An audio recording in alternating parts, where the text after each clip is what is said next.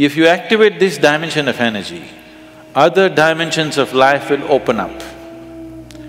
One thing is, are you ready for those dimensions? Kundalini yoga in its essence is the most dangerous form of yoga.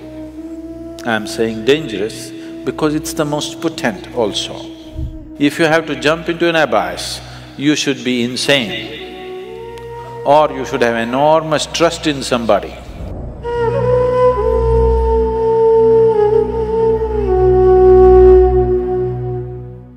So what is Kundalini? Right now, I'm speaking. This is Kundalini. You are alert and listening. If you are alert and listening, that is Kundalini. A flower is blossoming, that is Kundalini. A dog is barking, that is also Kundalini.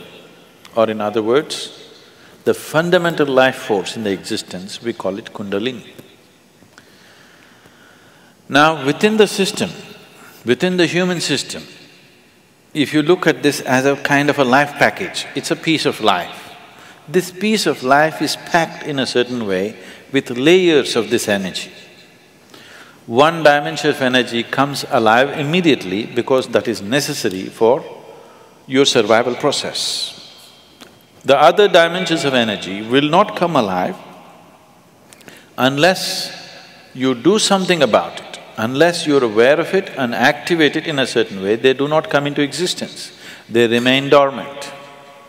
The dormant energy is way bigger than the energy that is in use right now. To take care of your survival process, to live a physical life completely, to live a complete physical and intellectual life, you need to activate only about 21 of your chakras. Out of this 114, if about 21 of them are on, you will live a complete life. You will not feel any inadequacy. You will live a complete physical life. There'll be no problem with your life. You will think you're a great success, but you are only 21. That is less than 21% out of 114. Less than 20%. At less than 20%, you will feel like a complete life without any inadequacies. The remaining percentage of life, what is it about? It is not even needed if your intention is just to live well. If you activate this dimension of energy, other dimensions of life will open up.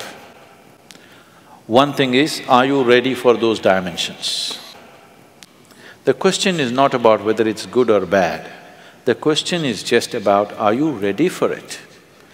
Because even if the best things in life come to your life, when you are not ready for it, it will not be a good thing for you. In your experience, it will not be a good thing if something came to you when you're not ready for it, isn't it so? Even if it's the greatest thing, it may be the greatest thing, but it came to you when you are not ready for it, then it is not a good thing, isn't it? So are you ready for it is the first question. If you're ready for it, what can we do for it? What can we do to activate? There are various ways of doing this, many ways, but the Kundalini yoga, are people familiar with Kundalini yoga, practicing or… okay. Kundalini yoga, I'm not making a comment about anybody, okay? Kundalini yoga in its essence is the most dangerous form of yoga. I'm saying dangerous because it's the most potent also. What is most potent is always the most dangerous, if improperly handled. There are various kinds of energy in the world right now. Even the electricity is being manufactured produced in so many different ways. One of the ways that we do it is through nuclear reactions, nuclear reactors rather. It is the most efficient way of producing energy that we know right now, but it is also the most dangerous way, isn't it? When things go wrong, they go seriously wrong. When they're going right, it is the easiest And the best way to produce energy on the planet is nuclear energy actually. But when it goes bad really bad, like in ways that you can't fix it. So similarly with Kundalini Yoga, it is the most potent and it is the most dangerous. Without the necessary preparation and guidance, without expert guidance, constant guidance and observation, nobody should ever attempt it. But the problem is, books have been written about it and everybody wants to do the highest yoga. Nobody wants to start with A, everybody wants to start the alphabet with Z. This attitude itself is dangerous. What can be a life-transforming force can become a life-destructive force simply because without the necessary commitment and dedication and focus and understanding, it is being handled. Anyway, about rising the Kundalini. If the Kundalini rises, the dimensions of your life will change so rapidly that you must be willing to make the outside adjustments equally quick. Otherwise, things will fall apart in a big way. In the classical yogic traditions, there is a certain type of yoga we teach for people who live in family situations. There is a certain other type of yoga we teach for ascetics. In Isha, we have both the forms. We have ascetic yoga and we have the general yoga. We will never teach you the ascetic form, that is the most potent way to do it. But it will demand a certain dimension of discipline and focus which your regular lives will not allow. If you do that kind of yoga, it will dismantle your outside life instantly. Now this yoga is not designed to dismantle your life, this yoga is designed to make your life happen better. When life happens better, when things happen better, you make more money, your business is going better, your profession is happening better, your generally, unfortunately, your longing to seek the higher becomes slower.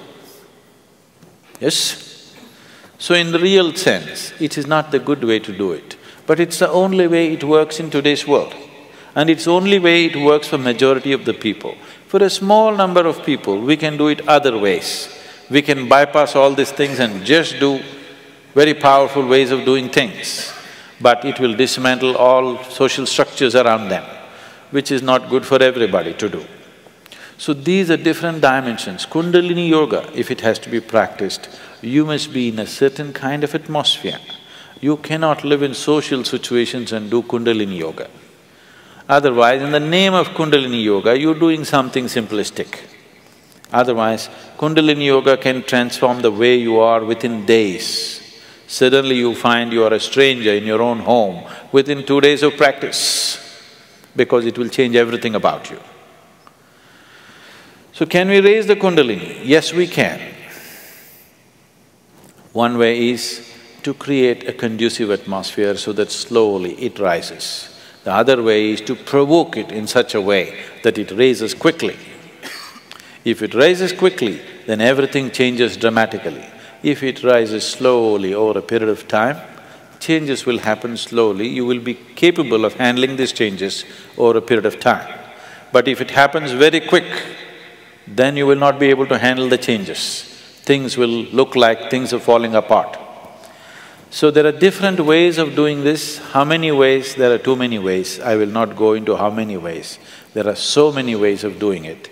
Essentially, there are 112 ways of doing it.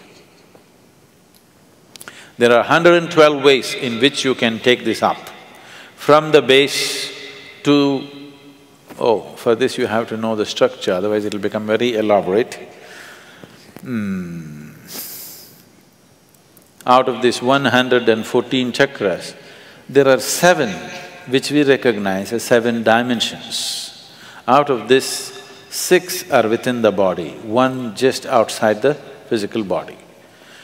So if you employ these 112 methods, you will handle the 6th chakras. The 7th one you cannot handle. There are 112 ways in which you can attain to a chakra which we refer to as Agna. But from Agna to Sahasrara, there is no way. There is no way to do it. You just have to jump into an abyss.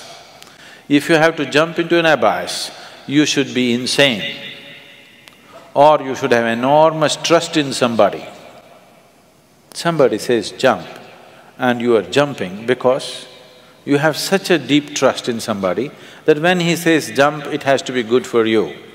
You simply jump into a bottomless pit. So, the journey from the Mooladhara to Ajna, there are 112 ways to get there. But from there to there is no way. It is just one jump that can happen in trust, in devotion or in madness. Choice is yours.